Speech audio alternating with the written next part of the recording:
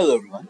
So this part of the video I'll be walking you guys through on how to fetch all the data that's coming from the Supabase table which we have just created called users table, and that table will be having multiple set of data of users. So what are we going to do right now is that we're going to fetch all the data that are coming from that particular table, users table, in the form of API, JSON API, and we'll be making sure that we must be able to destructure that JSON API, and then we can make it into an repeatable array of data that can be used inside our table, inside a table that we're gonna create. So that's the next plan that that's the next step that we're gonna make right now. So first of all, let's go to our, we are in app.js file here. So inside app.jsx here, we're gonna add a table, HTML code here. So in this case, it's gonna be a table like this, and it's gonna be in a tag, open and closing tag like this. And inside table, I'll be having two more tags. One is for t-height like this, t-height like this, should be like this, and below t-height should be and t-body, by the way. Okay, like this. So t-height and t-body will be having the, this is how we are able to differentiate between the head and the body of the table. So inside our head of the table, we're gonna have the type, we're gonna have the name of the columns, for example. So in order to do that, we need to be having row first. So tr should come first. So inside the row, we're gonna have, of course, we can say tr first. So inside tr is going to be the row, the name of the, it's going to be a row, and that row will be having 3 columns, and those 3 columns we're gonna have a th. We're gonna call it th, by the way. Those 3 columns are called, first of all, it's going to be id, okay, followed by the second column should be the name. Of course, it's like exactly the same as the Supabase table we have just created. And let me just open. Okay, meanwhile it's opening, let's go at the third column, which is going to be age, like this. Okay, so currently at the moment, let's click and save, and let's see what are the changes here. As you can see, the changes is, has been made here, but it's not very, I've made it into a table. But so what can we do is that we can actually go to our, okay, so currently we are at our app.jsx, and we have just created this table here. So what we're gonna do here is that, as you can see here, this ID, name, age is all actually because it's actually centered. The reason why, because of the index here. Index we have made it the body to be centered, and as you can see here, margin 0, display flex, all these items actually listed here are actually making this particular table to be gonna keep it as it is, because it's just for educational purposes. We're not going to make an actual project yet. It's just to learn on how to make a table. So in that table, we'll be having these 3 columns. It's ID, name, and age. So that way, the next thing is that we also need to have a styling, a specific styling just for the table here. Let's go to our app.css, and I'm just going to place it like this. So in this case, inside app.css, we're going to be adding the styling for table. So in this case, I'll have to say table.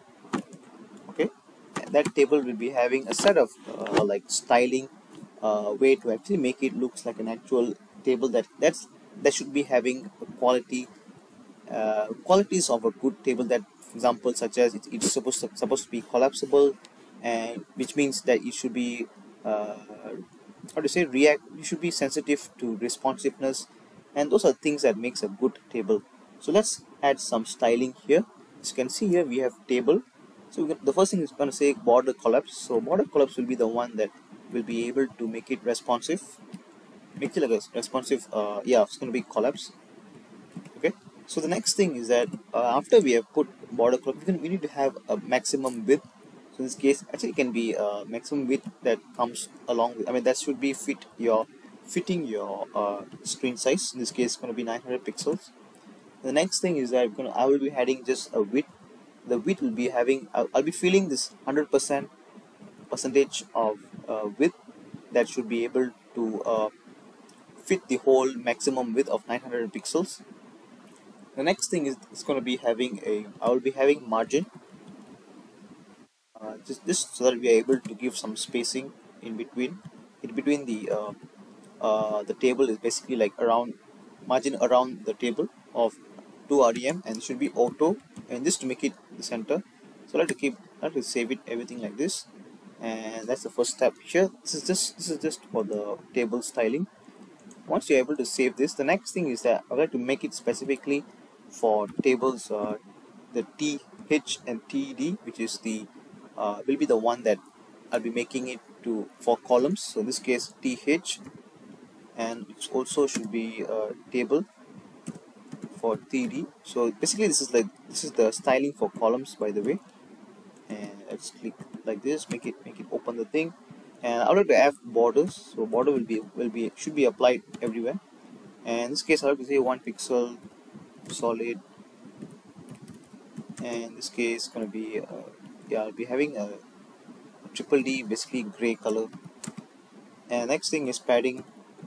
This padding will be meant for the spacing inside a particular cell. So that's what I'm doing. So it's going to be 8 pixels. So let me click save, and there you go. Now you are having a so as you can see here, the design is actually not very nice, and because there's some problem going here with index.css, we won't be needing any of this, by the way. We're just gonna remove all those things. Just gonna save everything, and there you go. And of course, and this is how it should look like. So index.css is like not necessary. We can comment everything whatever inside index.css. We'll be only using app.css, by the way. And yeah, that's it. That's the first step here. We're gonna save everything, and then we're gonna close app.css. So the next thing I have to add is, we have already added the head. Okay, yeah, this is the head, by the way.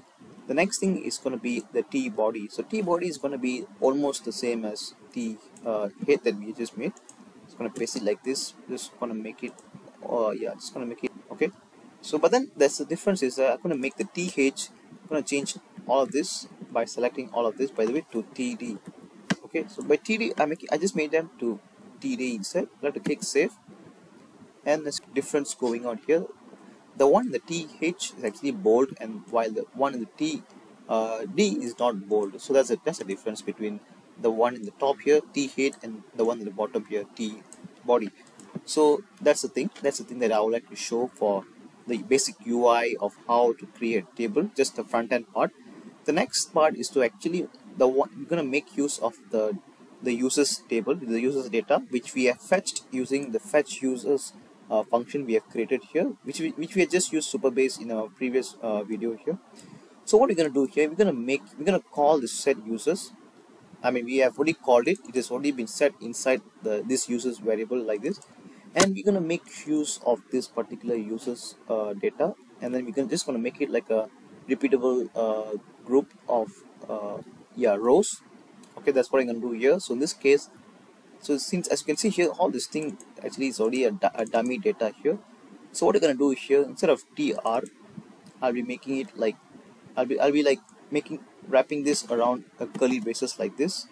Okay, so yeah, just make some space. Make something, and I'm gonna make it map. I mean, sorry, before that I need to call this users here. Okay, so it's gonna be users dot map. Okay, it's going to be a function, a map function. So inside the map function is going to be an arrow function also. So it's going to be, so inside the map function I'll be calling all of this thing. Okay, of course I need to place this tr, everything inside tr here. I'm going to place it right inside here. Okay, I'll be placing it right here like this, and just going to make it indent a bit inside. Okay, just make it indent like this, and also this one should be intended to be inside a bit more. The next thing is that, okay, since I'm calling the users, that I need to be filling this particular bracket with the name of the object. So in this case I'm just going to say user. So because we are actually going through every single letter of the users, so when I'm doing every single, so it's going to be user, it's going to be calling user every single time, one particular user. So in this case, when I'm calling the user, I'll be calling their data. So in this case I'll be calling user dot id. So that's the first one. Like this is basically coming from your Supabase CRUD here. So as you can see, I have the table called users table. So I have just one element here, which is ID, name, age, which is just my data here, this one dummy data here. So I'm just gonna make it. I'm just gonna call this data in this to inside here inside this table. So in this case, I'll have to make it like user, like yeah, call it user dot name. So that's a second thing. The third thing will be the age, by the way. So user dot age. Okay, so I'll have to click save. Let's go here, and there you go, you have it, which is you're all you have to do, just need to just gonna call it the function that you have just fetched. I mean, yeah, you have fetched this particular API, and if yeah, I mean, you have fetched this particular data that's coming from Supabase in the form of JSON API, and then you set it to your set users variable, which is called users, and then we're directly taking that variable, and then we're just mapping it through like this. So that's the way how are we able to make a simple table, a fetch response here, because we have already covered this particular fetch code here in the previous video. You can actually look in that video also. So the next thing is that let's give it a check on how are we able to make how to say, like a change to this particular table when we make. So I mean, whenever when we add a particular how to say, yeah, whenever when we add a particular row, as you can see, I'll have to add another row here. This case, it's going to be an automatic ID. We don't need to do anything. And the next thing is that I'll like to say, I mean, have to put a name called, a second name called John Doe. Okay, so John Doe, and then this his age is going to be 24, just 1 year older than me. Click save, and there you go. You've already have created that particular record of that person here. And as you can see here, there's no connection here yet, but we can just click on refresh. So as you can see, when I click on refresh, I was able to get this particular second data that's coming directly from the supabase.com as well. And before that, I think I might miss this particular part of the video, where you need to actually import app.css file here. It's a CSS file which we are supposed to be calling it inside our top here, so that you're able to see the styling differences. Because I mean, if you don't have this particular line of code, you might not be able to view this particular style of this CSS. Or let's see if I comment this, and you'll only be able to see like this here. So it's really important to import your app.css file, and that's it. I think we are able to move on with here. So this is the end of this part of the video, where I just need to walk you guys through on how to actually to fetch data that's coming directly from this Supabase here. And once we have fetched, the next thing is to actually destructure that particular fetched data, which is in the form of API, and destructure it and make it into a reusable data that can be used to map through this particular table. So, and that's the thing, and that's it for this part of the video. Let's meet up in the next part, where I'll be walking guys through the next method, which is to fetch, I mean, now it's fetch. The next thing is to actually, we need to post the data to the particular Supabase table. So thank you guys for watching till here, and let's meet in the next video. Thanks.